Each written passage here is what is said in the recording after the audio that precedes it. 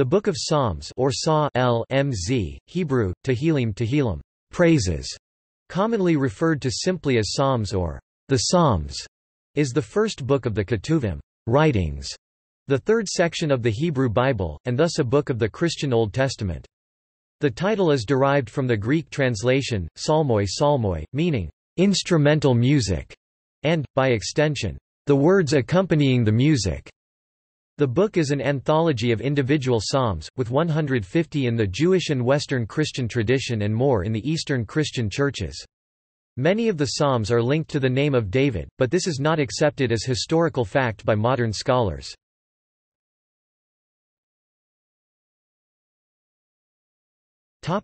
Structure.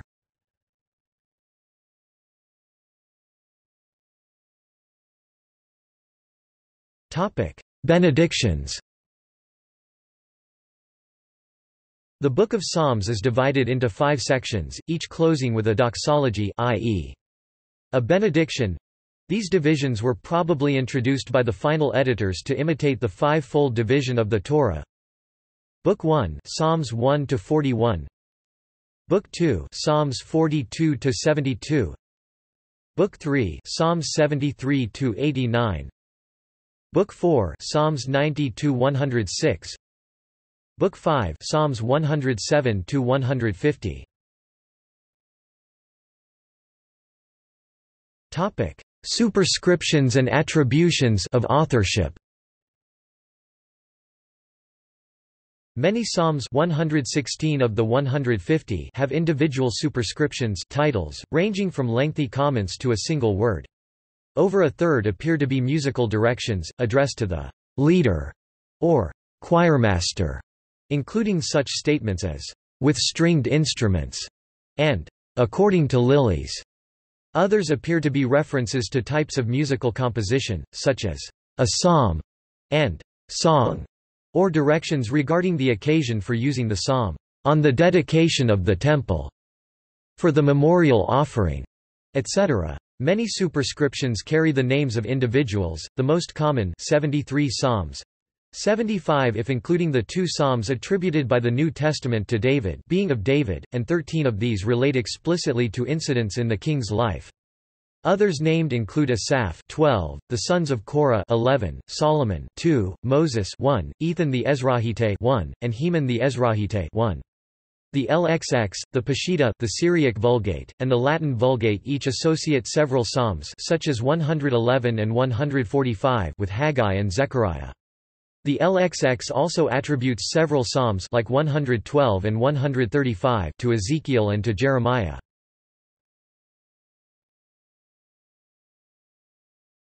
Topic: Numbering. Psalms are usually identified by a sequence number, often preceded by the abbreviation Ps. Numbering of the Psalms differs mostly by 1, see table between the Hebrew Masoretic and Greek Septuagint manuscripts. Protestant translations Lutheran, Anglican, Calvinist use the Hebrew numbering, but other Christian traditions vary. Catholic official liturgical texts follow the Hebrew numbering since 1969, older texts use the Greek numbering. Catholic modern translations often use the Hebrew numbering, noting the Greek number. Eastern Orthodox translations use the Greek numbering, noting the Hebrew number. For the remainder of this article, the Hebrew numbering is used, unless otherwise noted. The variance between Masorah and Septuagint texts in this numeration is likely enough due to a gradual neglect of the original poetic form of the Psalms. Such neglect was occasioned by liturgical uses and carelessness of copyists. It is generally admitted that PSs. 9 and 10 were originally a single acrostic poem, they have been wrongly separated by Masorah, rightly united by the Septuagint and Vulgate. PSs. 42 and 43 are shown by identity of subject yearning for the house of Yahweh, of metrical structure and of refrain cf. Heb. Ps. 42-6, 12, 43-5, to be 3 strophes of one and the same poem. The Hebrew text is correct in counting as 1 peta second, 146 and ps. 147. Later liturgical usage would seem to have split up these and several other psalms. Zenner combines into what he deems were the original choral odes, PSs, 1, 2, 3, 4, 6 plus 13, 9 plus 10, 19, 20, 21, 56 plus 57, 69 plus 70, 114 plus 115, 148, 149, 150. A choral ode would seem to have been the original form of PSs, 14 and 70. The two strophes and the epode are Ps. 14, the two antistrophes are Ps. 70. It is noteworthy that, on the breaking up of the original ode, each portion crept twice into the Psalter, Ps. 14. 53, Ps. 70. 40 to 14-18. Other such duplicated portions of psalms are Ps. 108 to 2-6.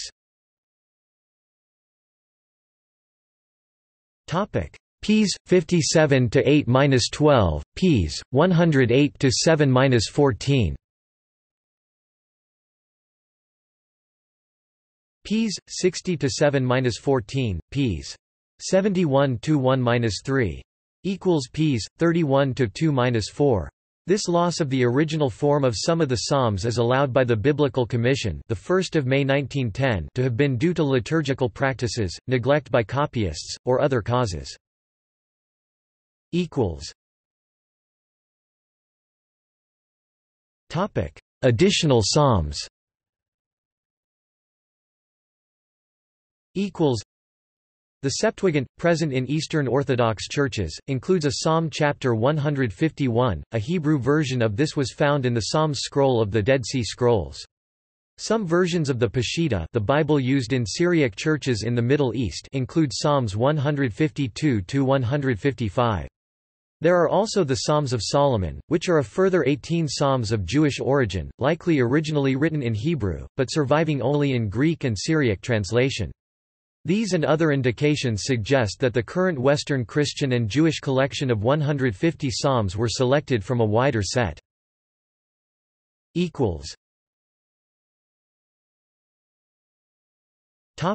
Primary types.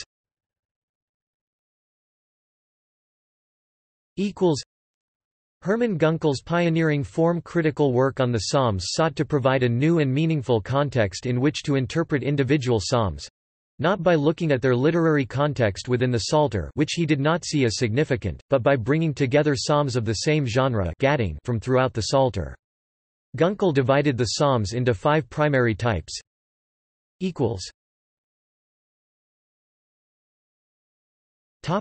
Hymns.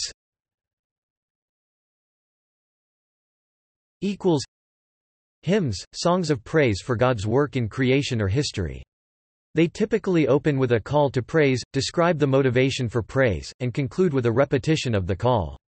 2 subcategories are enthronement psalms, celebrating the enthronement of Yahweh as king, and Zion psalms, glorifying Mount Zion, God's dwelling place in Jerusalem.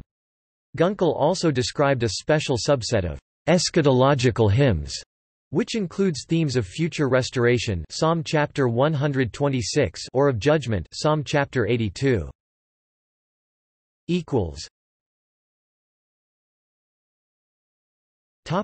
Communal laments.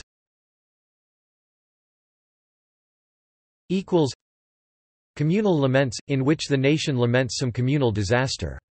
Both communal and individual laments typically but not always include the following elements: address to God, description of suffering, cursing of the party responsible for suffering, protestation of innocence or admission of guilt, petition for divine assistance, faith in God's receipt of prayer, anticipation of divine response, and a song of thanksgiving. In general, the individual and communal subtypes can be distinguished by the use of the singular I or the plural we.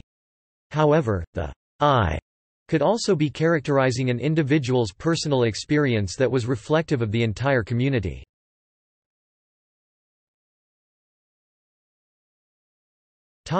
Royal Psalms. Royal Psalms, dealing with such matters as the king's coronation, marriage and battles. None of them mentions any specific king by name, and their origin and use remain obscure. Several psalms, especially Ps. 93–99, concern the kingship of God, and might relate to an annual ceremony in which Yahweh would be ritually reinstated as king.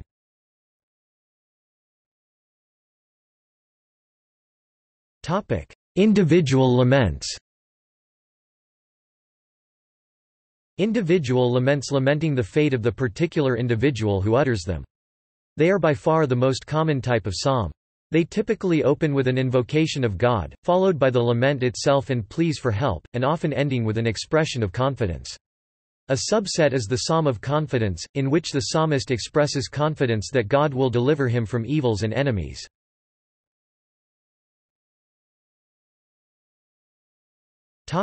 Individual thanksgiving psalms. Individual thanksgiving psalms, the opposite of individual laments, in which the psalmist thanks God for deliverance from personal distress. In addition to these five major genres, Gunkel also recognized a number of minor psalm types, including communal thanksgiving psalms, in which the whole nation thanks God for deliverance, wisdom psalms, reflecting the Old Testament wisdom literature, pilgrimage psalms, sung by pilgrims on their way to Jerusalem, entrance and prophetic liturgies, and a group of mixed psalms which could not be assigned to any category.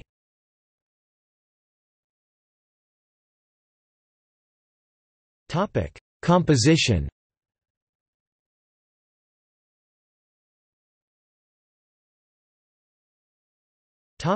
Origins. The composition of the Psalms spans at least 5 centuries, from Psalm chapter 29, possibly an Israelite adaptation of an entire Canaanite hymn to Baal, to others clearly from the post-exilic period, not earlier than the 5th century BC. The majority originated in the southern kingdom of Judah and were associated with the temple in Jerusalem, where they probably functioned as libretto during the temple worship. Exactly how they did this is unclear, although there are indications in some of them. Bind the festal procession with branches, up to the horns of the altar, suggests a connection with sacrifices, and let my prayer be counted as incense, suggests a connection with the offering of incense.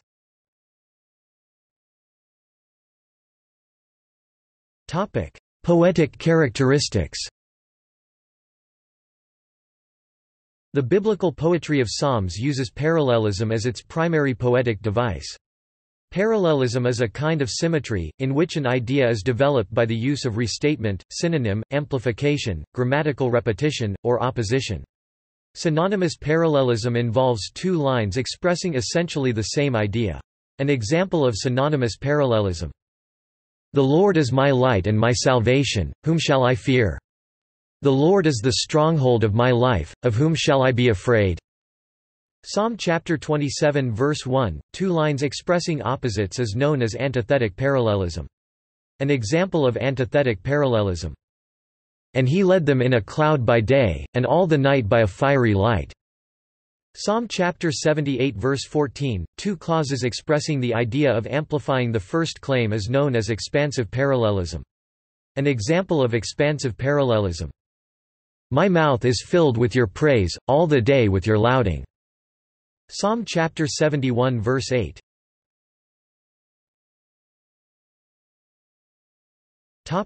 Editorial agenda. Many scholars believe the individual psalms were redacted into a single collection in Second Temple times. It had long been recognized that the collection bore the imprint of an underlying message or metanarrative, but that this message remained concealed, as Augustine of Hippo said. The sequence of the Psalms seems to me to contain the secret of a mighty mystery, but its meaning has not been revealed to me. Anar, on Ps. 150.1. Others pointed out the presence of concatenation, that is, adjacent psalms sharing similar words and themes. In time, this approach developed into recognizing overarching themes shared by whole groups of psalms. In 1985, Gerald H. Wilson's The Editing of the Hebrew Psalter proposed, by parallel with other ancient Eastern hymn collections, that psalms at the beginning and end or seams of the 5 books of Psalms have thematic significance, corresponding in particular with the placement of the royal psalms. He pointed out that there was a progression of ideas, from adversity, through the crux of the collection in the apparent failure of the covenant in Psalm chapter 89, leading to a concert of praise at the end. He concluded that the collection was redacted to be a retrospective of the failure of the Davidic covenant, exhorting Israel to trust in God alone in a non-messianic future. Walter Brueggemann suggested that the underlying editorial purpose was oriented rather towards wisdom or sapiential concerns, addressing the issues of how to live the life of faith. Psalm chapter 1 calls the reader to a life of obedience. Psalm chapter 73, Brueggemann's crux psalm, faces the crisis when divine faithfulness is in doubt. Psalm chapter 150 represents faith's triumph, when God is praised not for his rewards, but for his being. In 1997, David C. Mitchell's The Message of the Psalter took a quite different line. Building on the work of Wilson and others, Mitchell proposed that the Psalter embodies an eschatological timetable like that of Zechariah chapters 9–14. This program includes the gathering of exiled Israel by a bridegroom king, his establishment of a kingdom, his violent death, Israel scattered in the wilderness, regathered and again imperiled, then rescued by a king from the heavens, who establishes his kingdom from Zion, brings peace and prosperity to the earth and receives the homage of the nations. These three views, Wilson's non-messianic retrospective of the Davidic covenant, Brueggemann's sapiential instruction, and Mitchell's eschatologico-messianic program, all have their followers, although the sapiential agenda has been somewhat eclipsed by the other two. Shortly before his untimely death in 2005, Wilson modified his position to allow for the existence of messianic prophecy within the Psalms' redactional agenda. Mitchell's position remains largely unchanged, although he now sees the issue as identifying when the historical beginning of the Psalms turns to eschatology.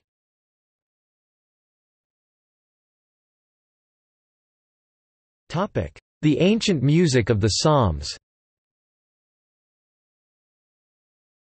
The Psalms were written not merely as poems, but as songs for singing. More than a third of the Psalms are addressed to the director of music. Some psalms exhort the worshipper to sing, e.g. Psalms 33-1-3, 92-1-3, 96-1-3, 98-1, 101-1, 150. Some headings denote the musical instruments on which the psalm should be played, Psalms 4, 5, 6, 8, 67. Some refer to singing at the sheminit or octave, Psalms 6, 12. And others preserve the name for ancient Eastern modes, like Mut Laben, Death of the Sun, Ps. 9, Ilet ha-Shachar, Hind of the Dawn, Ps. 22, Shoshanim, Lilies, Ps. 45, or Alamoth, Maidens, Ps. 46. Despite the frequently heard view that their ancient music is lost, the means to reconstruct it still extant. Fragments of temple psalmody are preserved in ancient church and synagogue chant, particularly in the tonus peregrinus melody to Psalm chapter 114.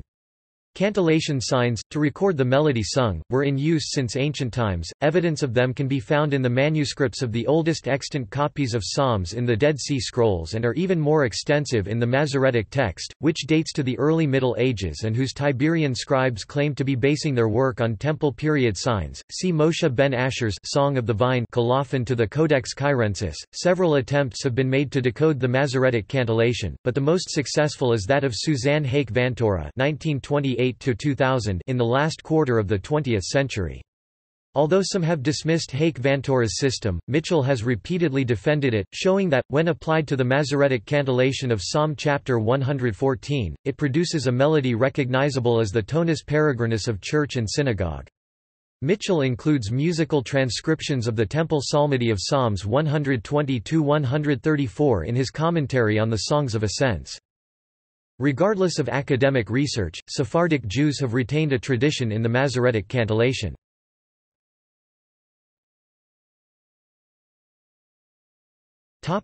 Themes.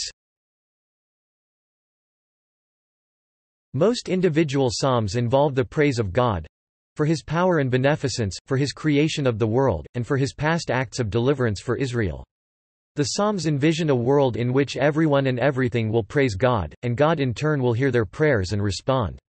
Worst of all is when God hides his face and refuses to respond, because this puts in question the efficacy of prayer, which is the underlying assumption of the Book of Psalms. Some psalms are called maskil, mashil, because in addition they impart wisdom.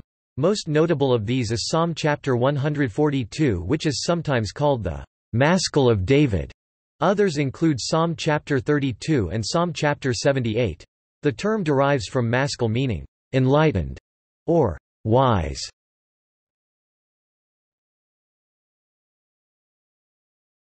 Topic: Later interpretation and influence.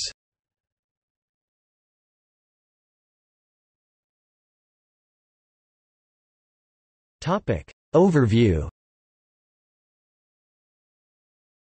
Individual psalms were originally hymns, to be used on various occasions and at various sacred sites. Later, some were anthologized, and might have been understood within the various anthologies, e.g., Ps. 123 is one of the Psalms of Ascent. Finally, individual psalms might be understood within the Psalter as a whole, either narrating the life of David or providing instruction like the Torah.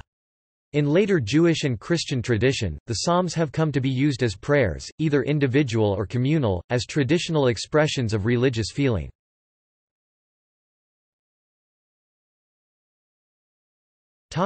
Use of the Psalms in Jewish ritual. Some of the titles given to the Psalms have descriptions which suggest their use in worship. Some bear the Hebrew description shir, seer Greek, oid ode, song. 13 have this description. It means the flow of speech, as it were, in a straight line or in a regular strain. This description includes secular as well as sacred song. 58 Psalms bear the description mizmor, mizmor psalmos, a lyric ode, or a song set to music, a sacred song accompanied with a musical instrument. Psalm chapter 145, and many others, has the designation Tehillah, Thiel hymnos, meaning a song of praise, a song the prominent thought of which is the praise of God. 13 Psalms are described as maskil wise, 32, 42, 44, 45, 52-55, 74, 78, 88, 89, and 142. Psalm chapter 41 verse 2, although not in the above list, has the description ashrei maskil. 6 Psalms 16, 56-60 have the title Michtam, Mktm gold. Rashi suggests that Michtam refers to an item that a person carries with him at all times, hence, these psalms contain concepts or ideas that are pertinent at every stage and setting throughout life, deemed vital as part of day-to-day spiritual awareness. Psalm chapter 7 along with Habakkuk ch. 3 bears the title Shagayon. There are three interpretations, according to Rashi and others. This term stems from the root shagaga, meaning mistake. David committed some sin and is singing in the form of a prayer to redeem himself from it. B. Shagayon was a type of musical instrument. C. Ibn Ezra considers the word to mean longing, as for example in the verse in Proverbs chapter 5 verse 19 Tishka Tamid. Psalms are used throughout traditional Jewish worship. Many complete psalms and verses from psalms appear in the morning services. The Pesuki Dezimra component incorporates Psalms 30, 100 and 145-150. Psalm chapter 145, commonly referred to as Ashrei, which is really the first word of two verses appended to the beginning of the psalm, is read 3 times every day, once in Shacharit as part of Pesuki Dezimra, as mentioned, once, along with Psalm chapter 20, as part of the morning's concluding prayers, and once at the start of the afternoon service. On festival days and Sabbaths, instead of concluding the morning service, it precedes the Musaf service. Psalms 95-99, 29, 92, and 93, along with some later readings, comprise the introduction Kabbalat Shabbat to the Friday night service. Traditionally, a different psalm for the day, Shir Shel Yom, is read after the morning service each day of the week starting Sunday. Psalms 24, 48, 82, 94, 81, 93, 92. This is described in the Mishnah, the initial codification of the Jewish oral tradition, in the tractate Talmud. According to the Talmud, these daily psalms were originally recited on that day of the week by the Levites in the temple in Jerusalem. From Rosh Chodesh Elul until Hoshana Rabbah, Psalm chapter 27 is recited twice daily following the morning and evening services. There is a minhag custom to recite Psalm chapter 30 each morning of Hanukkah after Shacharit. Some recite this in place of the regular psalm for the day. Others recite this additionally. When a Jew dies, a watch is kept over the body and Tehillim psalms are recited constantly by sun or candlelight, until the burial service. Historically, this watch would be carried out by the immediate family, usually in shifts, but in contemporary practice this service is provided by an employee of the funeral home or chevra kadisha. Many Jews complete the Book of Psalms on a weekly or monthly basis. Each week, some also say a psalm connected to that week's events or the Torah portion read during that week. In addition, many Jews, notably Lubavitch, and other Chassidim, read the entire Book of Psalms prior to the morning service, on the Sabbath preceding the calculated appearance of the new moon. The reading of Psalms is viewed in Jewish tradition as a vehicle for gaining God's favor. They are thus often specially recited in times of trouble, such as poverty, disease, or physical danger. In many synagogues, Psalms are recited after services for the security of the State of Israel. Note that Sefer Ha-Chinuch states that this practice is designed not to achieve favor, as such, but rather to inculcate belief in divine providence into one's consciousness, consistently with Maimonides' general view on providence. Relatedly, the Hebrew verb for prayer, hitpalal htpl, is in fact the reflexive form of palal plel, to judge. Thus, to pray conveys the notion of judging oneself. Ultimately, the purpose of prayer, tefillah tpl, is to transform ourselves.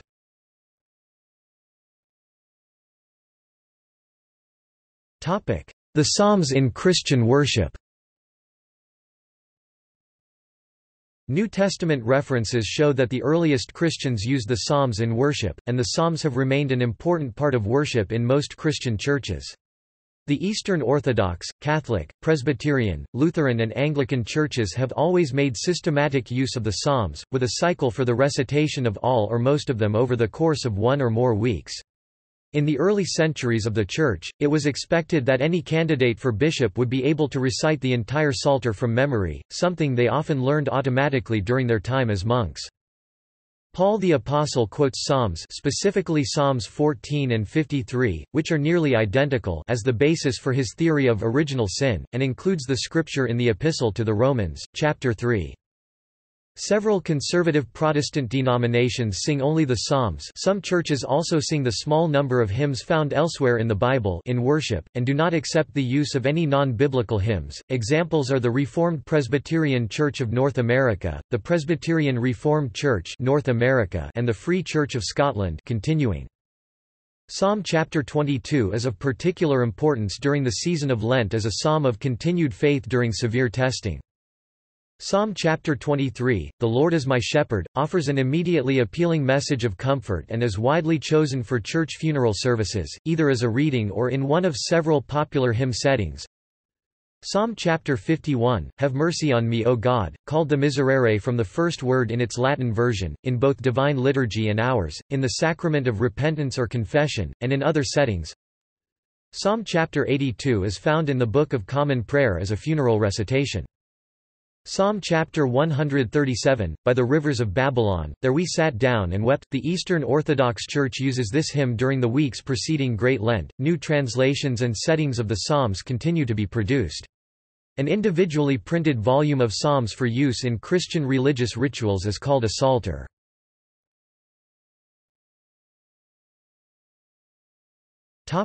Eastern Orthodox Christianity.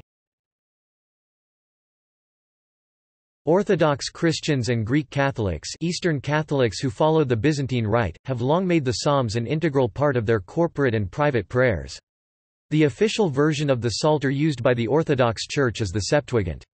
To facilitate its reading, the 150 Psalms are divided into 20 kathismata Greek, kathismata Slavonic, chaizmi kaphismi, lit. Sittings, and each kathisma Greek, kathisma Slavonic, chaizma kaphisma is further subdivided into 3 stases Greek, staseis lit. Standings, sing. Stasis stasis, so called because the faithful stand at the end of each stasis for the glory to the Father.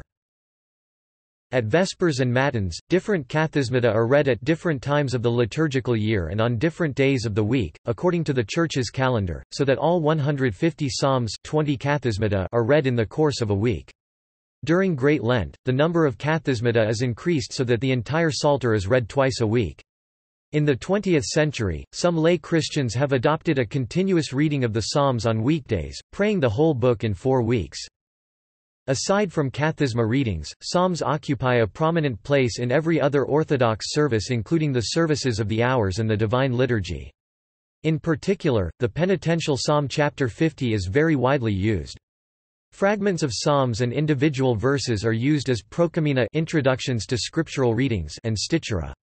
The bulk of Vespers would still be composed of psalms even if the kathisma were to be disregarded. Psalm chapter 119, the Psalm of the Law, is the centerpiece of matins on Saturdays, some Sundays, and the funeral service.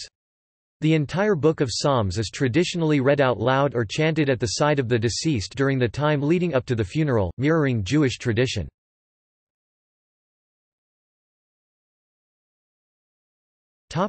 Oriental Christianity. Several branches of Oriental Orthodox and those Eastern Catholics who follow one of the Oriental rites will chant the entire Psalter during the course of a day during the daily office. This practice continues to be a requirement of monastics in the Oriental churches.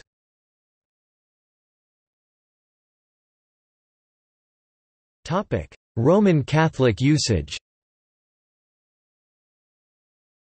The Psalms have always been an important part of Catholic liturgy. The Liturgy of the Hours is centered on chanting or recitation of the Psalms, using fixed melodic formulas known as psalm tones. Early Catholics employed the Psalms widely in their individual prayers also, however, as knowledge of Latin, the language of the Roman Rite, became uncommon, this practice ceased among the unlearned. However, until the end of the Middle Ages, it was not unknown for the laity to join in the singing of the Little Office of Our Lady, which was a shortened version of the Liturgy of the Hours providing a fixed daily cycle of 25 psalms to be recited, and 9 other psalms divided across matins. The work of Bishop Richard Challoner in providing devotional materials in English meant that many of the psalms were familiar to English-speaking Catholics from the 18th century onwards. Challoner translated the entirety of the Little Office into English, as well as Sunday Vespers and Daily Compline. He also provided other individual psalms such as 129 130ths for prayer in his devotional books. Bishop Challoner is also noted for revising the Douay Rheims Bible, and the translations he used in his devotional books are taken from this work. Until the Second Vatican Council, the Psalms were either recited on a 1-week or, less commonly as in the case of Ambrosian Rite, 2-week cycle. Different 1-week schemata were employed. Most secular clergy followed the Roman distribution, while monastic houses almost universally followed that of Saint Benedict, with only a few congregations such as the Benedictines of Saint Maur following individualistic arrangements. The breviary introduced in 1974 distributed the Psalms over a 4-week cycle. Monastic usage varies widely. Some use the 4-week cycle of the secular clergy, many retain a 1-week cycle, either following Saint Benedict's scheme or another of their own devising, while others opt for some other arrangement. Official approval was also given to other arrangements by which the complete Psalter is recited in a 1-week or 2-week cycle. These arrangements are used principally by Catholic contemplative religious orders, such as that of the Trappists. The General Instruction of the Liturgy of the Hours, 122 sanctions 3 modes of singing, recitation for the Psalms. Directly, all sing or recite the entire psalm. Antiphonally, 2 choirs or sections of the congregation sing or recite alternate verses or strophes, and responsorially, the cantor or choir sings or recites the verses while the congregation sings or recites a given response after each verse. Of these 3, the antiphonal mode is the most widely followed. Over the centuries, the use of complete psalms in the liturgy declined. After the Second Vatican Council, which also permitted the use of vernacular languages in the liturgy, longer psalm texts were reintroduced into the Mass, during the readings. The revision of the Roman Missal after the Second Vatican Council reintroduced the singing or recitation of a more substantial section of a psalm, in some cases an entire psalm, after the first reading from Scripture. This psalm, called the responsorial psalm, is usually sung or recited responsorially, although the general instruction of the Roman Missal, 61 permits direct recitation.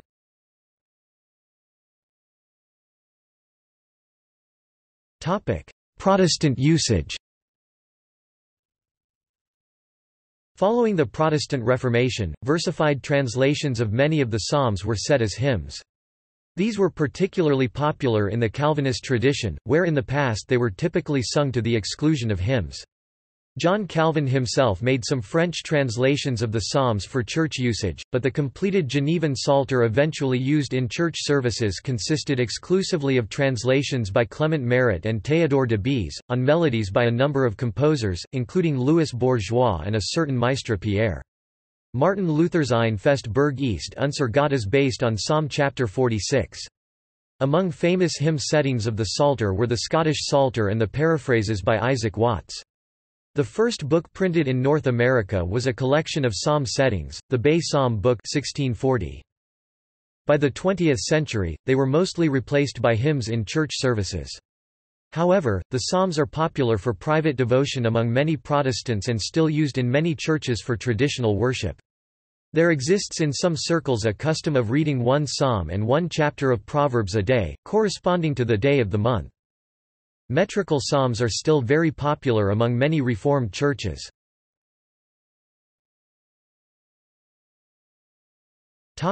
Anglican usage.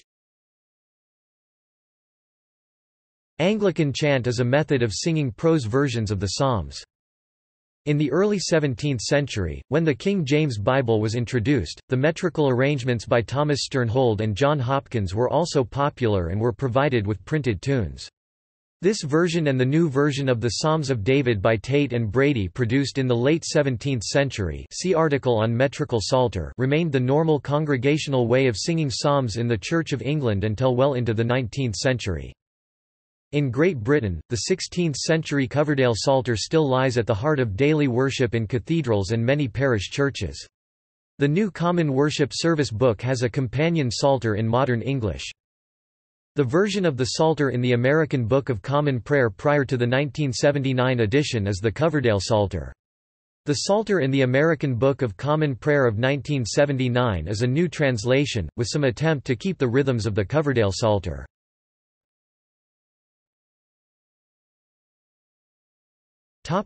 Psalms in the Rastafari movement. The Psalms are one of the most popular parts of the Bible among followers of the Rastafari movement. Rasta singer Prince Far I released an atmospheric spoken version of the Psalms, Psalms for I, set to a roots reggae backdrop from the Aggravators.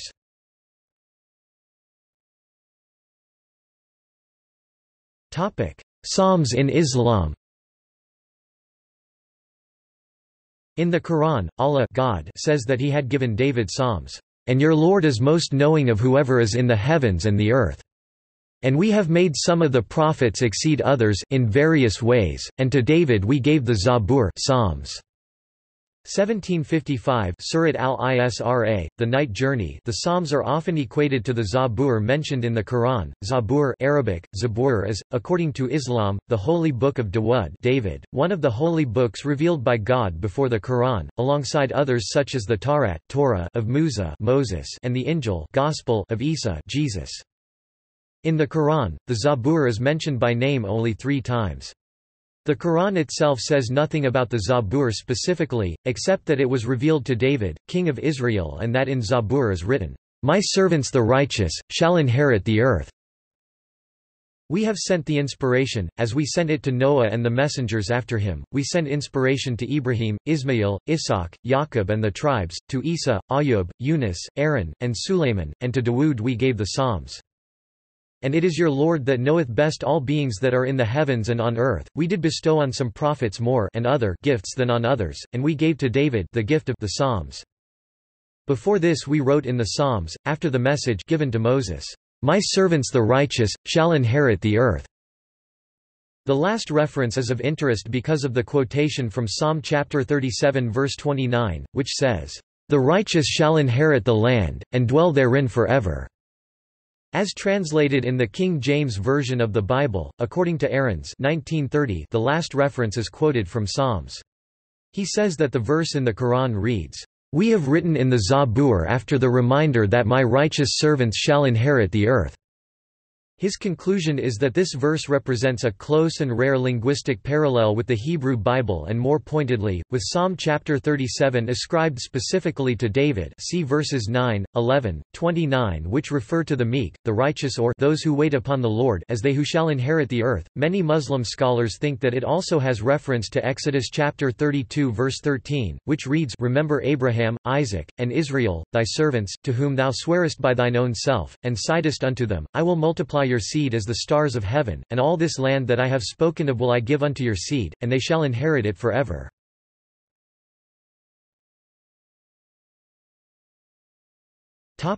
Psalms set to music.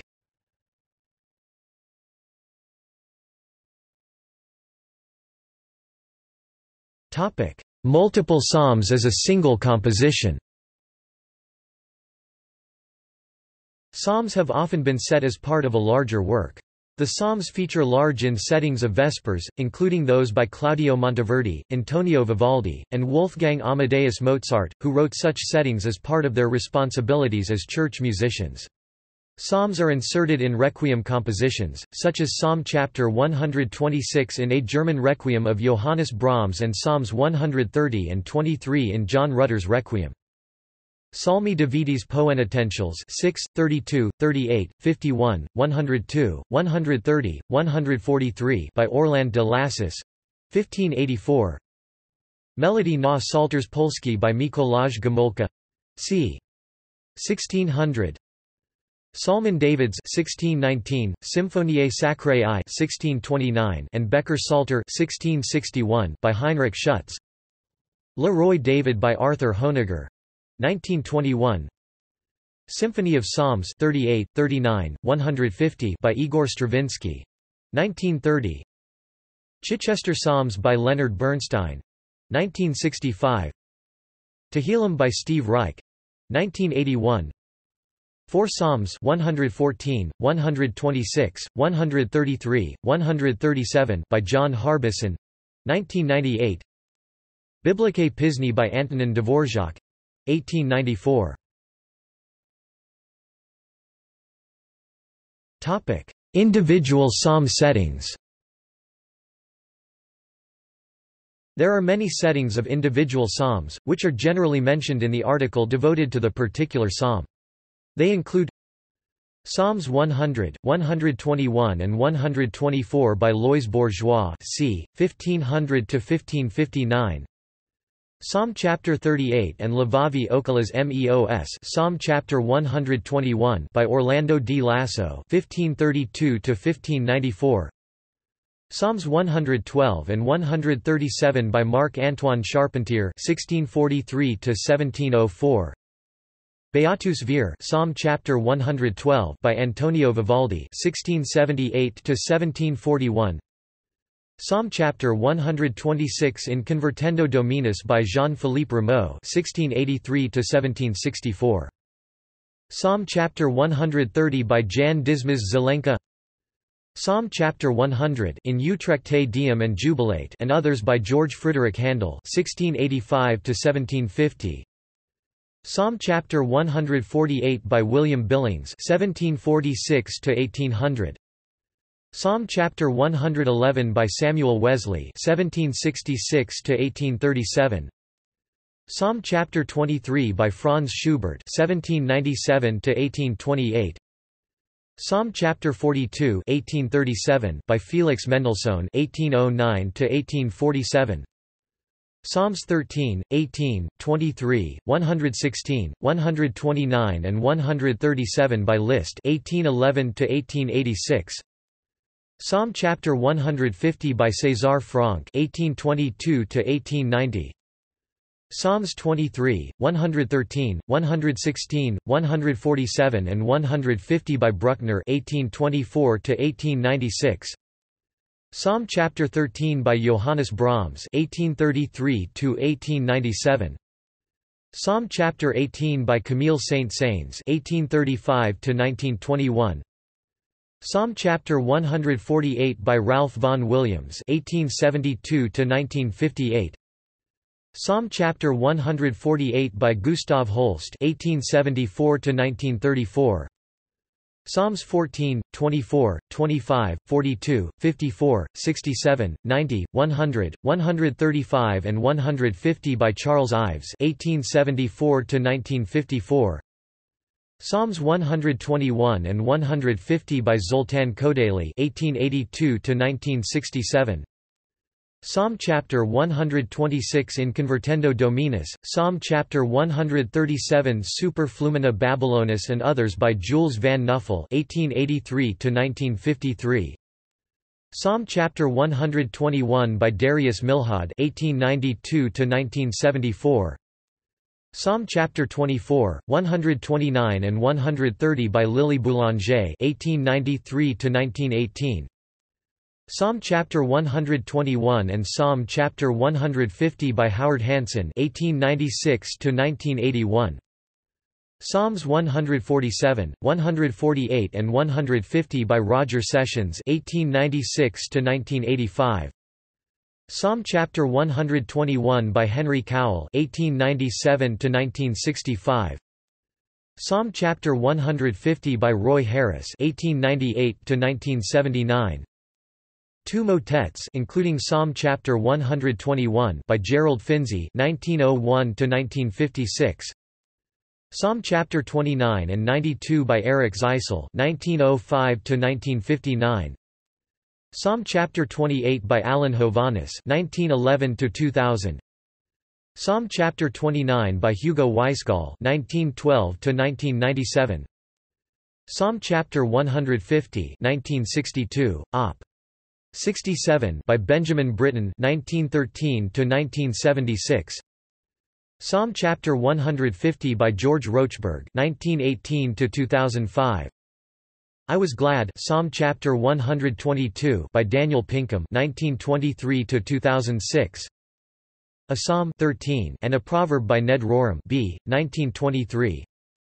A Psalm of David, Psalm chapter 13 by Robert Starrer (1924–2001). Psalms 24, 40, 121 and 150 by Samuel Adler B. 1928. Psalm chapter 95 by Camillo Lenve B. 1928. Psalm chapter 143 by Yehudi Weiner B. 1929. Psalm chapter 4 by Alexander Gore B. 1932. Psalms 67, 150 by William Matthias (1934–1992). Psalm chapter 8 by John Carigliano B. 1938. Psalms 1–48, 51, 55, 57, 92, 109, 110, 112, 121, 126, 137 and 144 by Mark Alberger B. 1957. I Was Glad, Psalm chapter 122 by Howard Goodall B. 1958. House of God, Forever, Psalm chapter 23 by John Foreman B. 1976. Psalm chapter 73 by Barlowgirl. Psalm chapter 40 and Psalm chapter 116 by U2. Psalm chapter 50 by Under Oath. Psalm chapter 63 verses 2–3 by Matisyahu. Psalm chapter 23 Shadow of Death by Megadeth. The Hope, Psalm chapter 27 by Frederick Magel. Psalm chapter 23 by Dan Nichols. 23rd Psalm by Debbie Friedman. Topic: Bach. Johann Sebastian Bach used lines from Psalms in several of his cantatas, often in the opening chorus. Psalm chapter 19 verses 1, 3 in Die Himmel or Sollen die Ihre Gottes, BWV 76. Psalm chapter 22 verse 26 in Die Elenden sollen essen, BWV 75. Psalm chapter 29 verse 1 in Bringet dem Herrn ihre Seins namens, BWV 148. Psalm chapter 38 verse 4 in Es ist nichts Gesunds and meinem Lieb, BWV 25. Psalm chapter 50 verse 23 in Wer Dank Opfert, der Preiset mich, BWV 17. Psalm chapter 75 verse 1 in Wir danken dir, Gott, Wir danken dir, BWV 29. Psalm chapter 103 verse 2 in Lob den Herrn, Meine Seal, BWV 69a. Psalm chapter 104 verses 28 to 29 in S. Wartet alles auf dich, BWV 187. Psalm chapter 130 in Aus der Tiefen ruf ich, Herr, zu dir, BWV 131. Psalm chapter 149 verse 1 in Singet dem Herrn ein neues Lied, BWV 190. Psalm chapter 150 verses 4, 6 in Singet dem Herrn ein neues Lied, BWV 190. Bach treated complete psalms in German paraphrasing as chorale cantatas. Psalm chapter 124 in Wo Gott der Herr nicht beiuns halt, BWV 178 1724. War Gott nicht mituns dies Zeit, BWV 14 1735. Psalm verses. Carl Nielsen set in Tre Motetter 3 verses from different psalms as motets for unaccompanied chorus, first performed in 1930.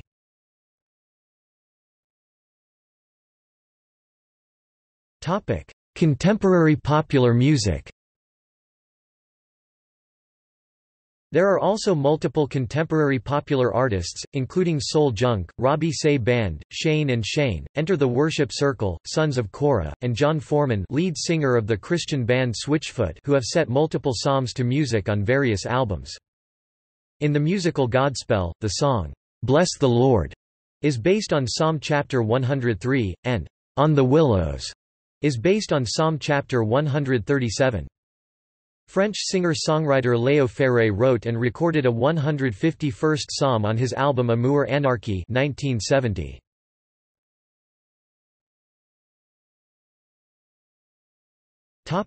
See also: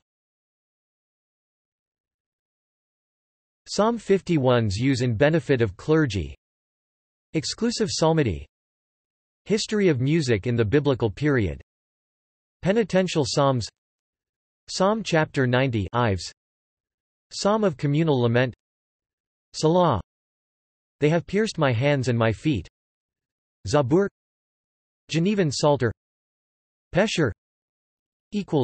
Notes